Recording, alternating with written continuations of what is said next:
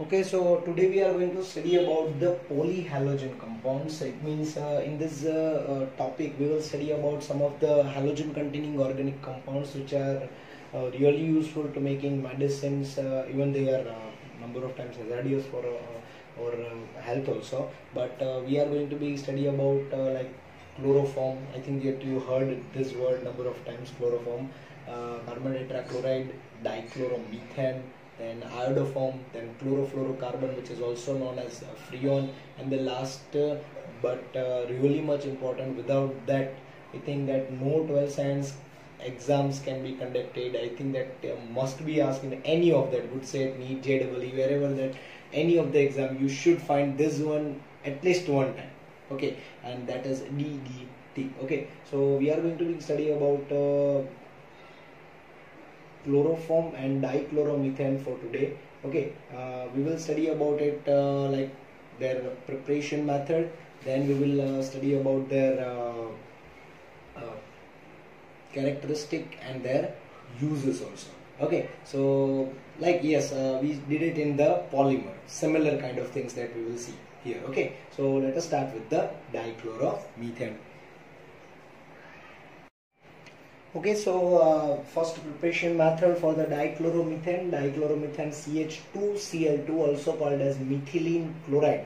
Okay, so dichloromethane is formed by the reduction of chloroform in the presence of, yes, Lucas material we have. Okay, so by the use of Lucas material, reduction takes place. See, okay, if there is there is hydrogen in there, it means hydrogenation will take place in the presence of zinc plus HCl, which is known as what? Lucas material. This is chloroform reacting with the two hydrogen gives you dichloromethane and removal of Cl being there. Okay, so this is the first preparation method for the dichloromethane. What is the second preparation method? That is chlorination. Yes. We studied about the chlorination number of times in the presence of sunlight. H nu.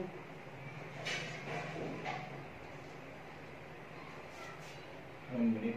When I will write the reaction, you will get it.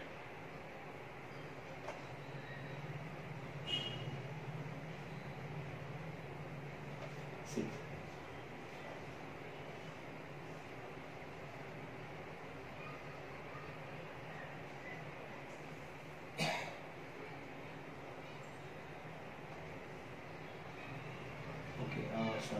It's just going to be manufacturing by methane. Now,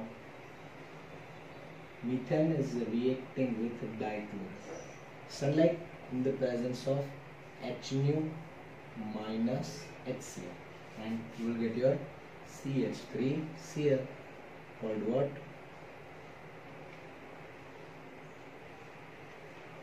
Chloromethane. Now again it is going to be reacting itself with the dichlorine.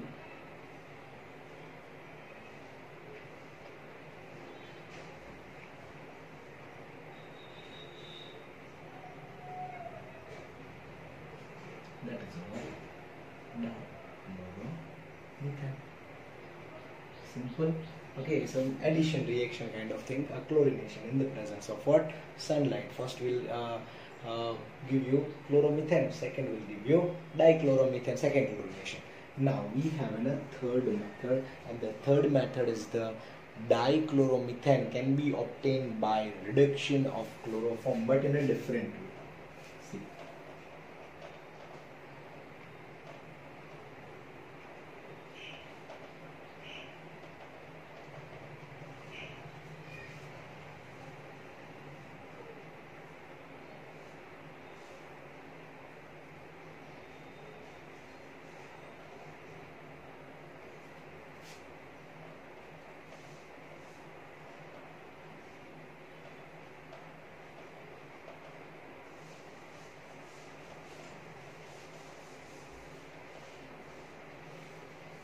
See.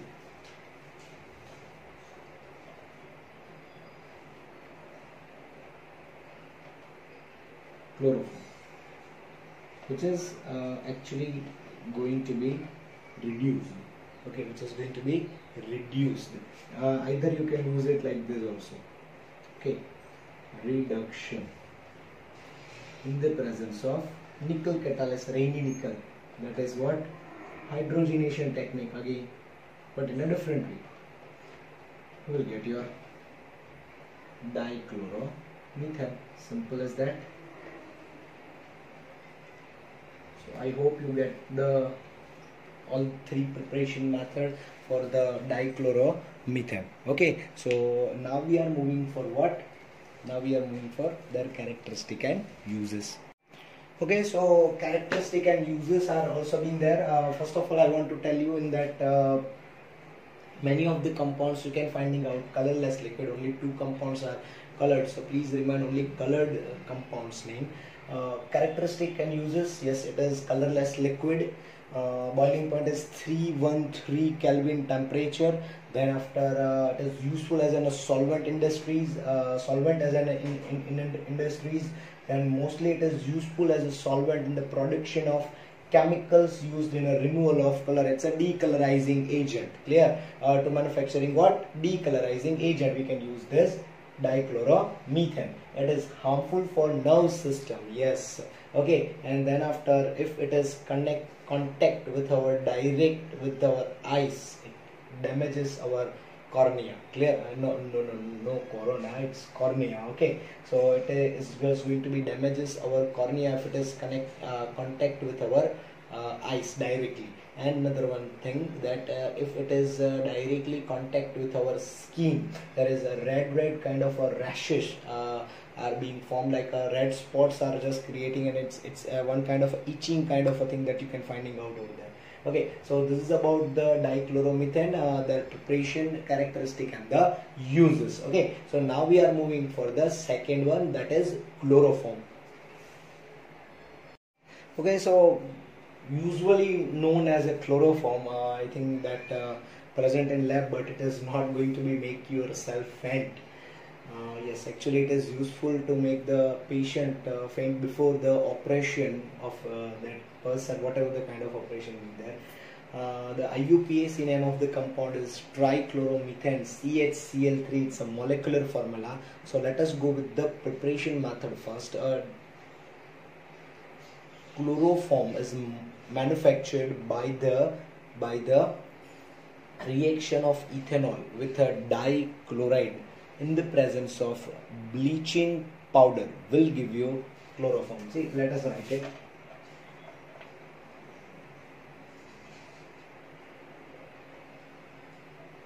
Chloroform is obtained by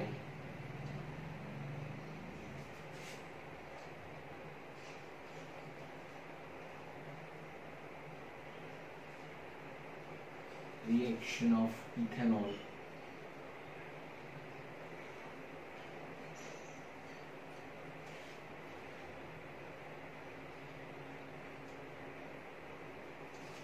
with Cl2. Okay, reaction of with the Cl2 in the presence of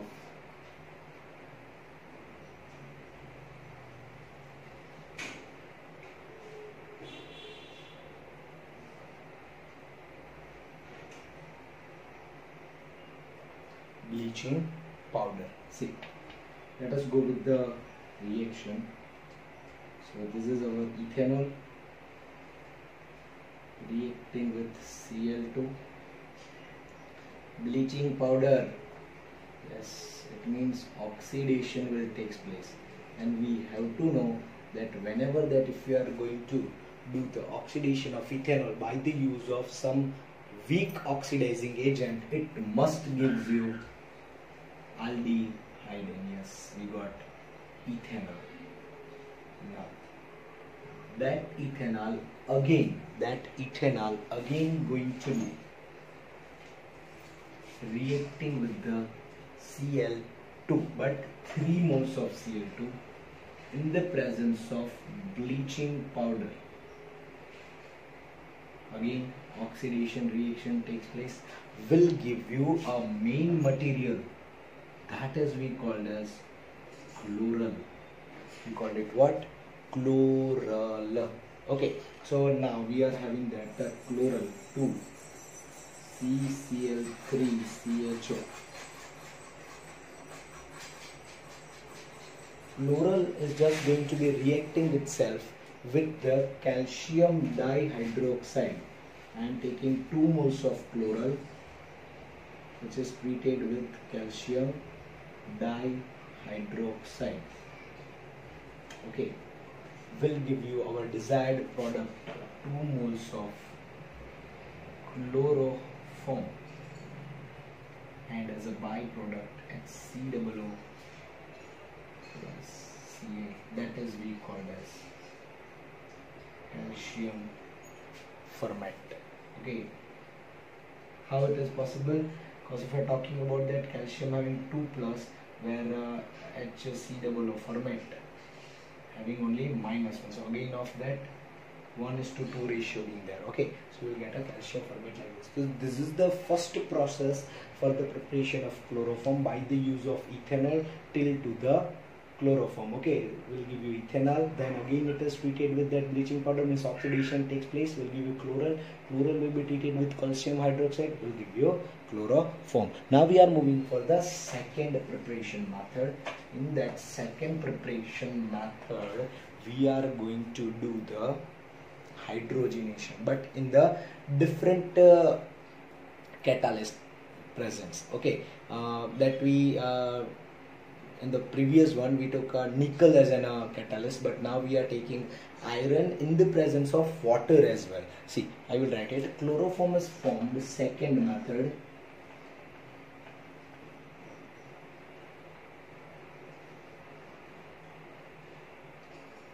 Chloroform is formed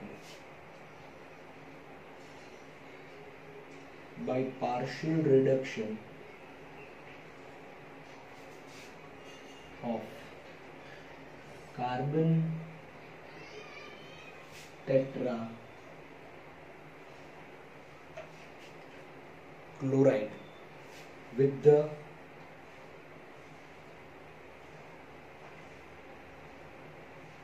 iron catalyst plus water. Let us go for the reaction. Carbon tetrachloride, tetrachloromethane, and IUPAC name of it, and the common name carbon tetrachloride plus dihydrogen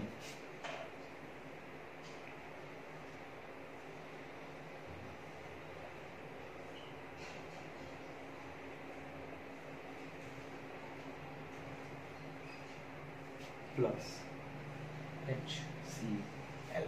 Simple as that reaction that we are having over there. Then it's a common name. You can call it as a trichloromethanol. Simple as that.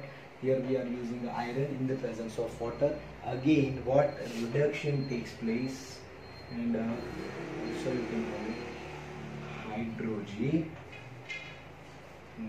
takes place. Okay, so simple as that. Now we are moving for the third preparation method, but before we are moving for the third official preparation method, I am just giving a one hint related with it. What is the hint? See, in the previous one we are using the chlorination in the presence of sunlight. Like I took a methane, clear, then chlorination will give you chloromethane. Okay, then I took that again, the chlorination in the presence of sunlight will give you dichloromethane. The third chlorination in the presence of sunlight, you all are really much intelligent to get this thing. Okay, so I think that the third chlorination will give you the chloroform. If you can't remind this all the process, at least write down that preparation method, please. Okay, now we are moving for the third one. So what is the third reaction method? Here we are using a chloral hydrate. We are using what? Chloral hydrate reacting with the concentrated alkali will give you pure chloroform. See, I will write it. Pure chloroform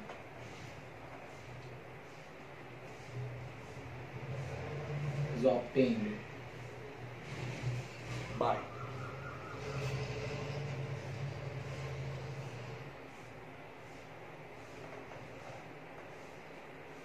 reaction of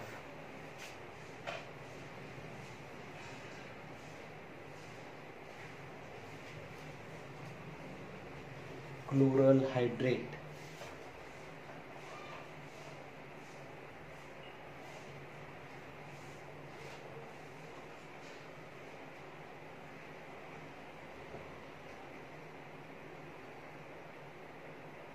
with concentrated alkali. Okay, so chloral hydrate can be looks like. See, first of all, write down the chloro. Now remove that O and OH twice. Okay, again. This is chloral. Remove that O, add the hydrate. This is called chloral.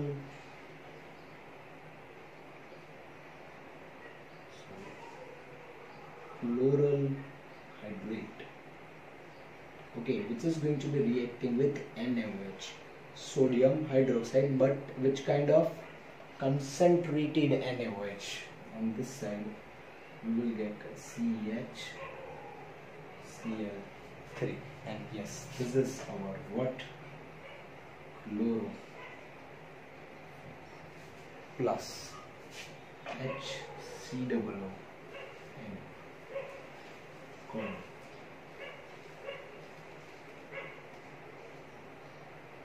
Sodium ferment and the removal of what? Water molecule as well. Okay, so yes, as simple as that. It is HCOO -1 and Na plus. Both are having a 1:1 kind of a ratio containing valency. So it's a simple way that we studied. Actually 3 officially, but I gave the 4 preparation method, including the chlorination in the presence of what? Sunlight. Okay, let us see for the characteristic and the uses. Okay, so now we are moving for the properties and uses of the chloroform. As I told you that it will be colorless liquid, then the boiling point is 334 Kelvin. It has a sweet smell, yes, and vapor is combustible, soluble in alcohol and ether. Now the most important one, it kept open, and means if you are just putting that in an open atmosphere, it will be self-oxidize itself and will give you some poisonous kind of a gas that we called as carbonyl chloride, also called as phosgene. Yes, phosgene is highly hazardous for our nerve system. It's directly attack on our blood transmission system, and that blood will be choked up. It's completely blocked our blood transmitting system, and our blood cannot reach to the heart, and yes, that person will be die within 5 minutes. In our India, I think 2 or 3 kind of companies are having authority to producing this phosgene gas. Yes, it is useful for the manufacturing of the Bosch and Lomb kind of like a renew kind of liquid that is useful to wash the lenses. Yes, okay. I think Atul Pharmaceutical is being there, and also Poshak Pharmaceutical is being there. Yes, Poshak is situated at the Baroda, okay, in Gujarat, and Atul is I think around to be Madhya Pradesh, and in a Bhopal Midcase Khan, that COCl2 is also major kind of a contribution for that really much good. We cannot call that it's good, but it's really horrible kind of the calamities that we got at that time. Okay, so this is about the phosgene. Now we all know that chloroform is useful as an anesthesia before that operating a patient. Okay, before the operation of that patient. Okay, so if we are giving it as an anesthesia to the patient, it will be in an open atmosphere. So if you are giving anesthesia and that is converted itself into chloroform to phosgene, that person will die soon. That is why to prevent converting that chloroform to phosgene,